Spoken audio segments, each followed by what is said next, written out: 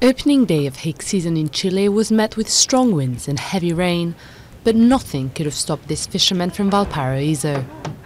By law, they had to stop catching the severely overexploited species for a month to let it breed. And unfortunately, their first day back in business was a disappointment. We went out on the first day of fishing, and this is all we have caught today. Every day, the catch is less and less good. We keep catching less fish. I'm not sure what will happen to us, artisanal fishermen of Chile.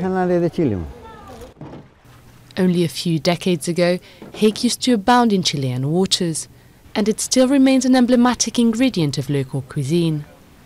But excessive industrial and illegal fishing have caused about 40% of the HAKE population to disappear, according to biologists. The catch size is increasingly small, a clear sign of premature sexual maturity in the fish, as well as chronic damaging of the eggs. If the catch rate stays the same, there will be no future for HAKE. There will be no future for any fish in the ocean. We must make sure we reduce the catch rate to find a compromise between the people who live off this resource and the ecosystem, which also needs this resource.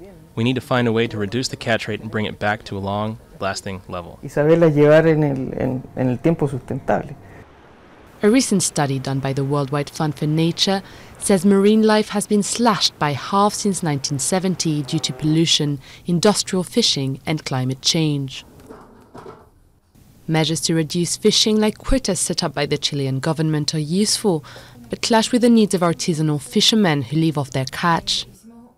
For them, operating outside fishing parameters is a matter of survival. Yo creo que hoy día el efecto es más positivo que años anteriores. I think that today there are more positive effects than in past years.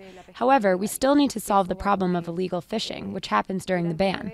There will always be someone to break the law, and it also happens during the year, as fishermen are required to report how much fish they've caught, but some catch more than what they say. Los pescadores no están reportando lo que deberían hacer, sino que capturan más de lo que reportan.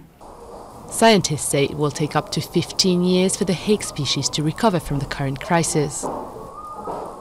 Even if extinction is unlikely, HAKE will certainly disappear from our plates when fishing is no longer profitable.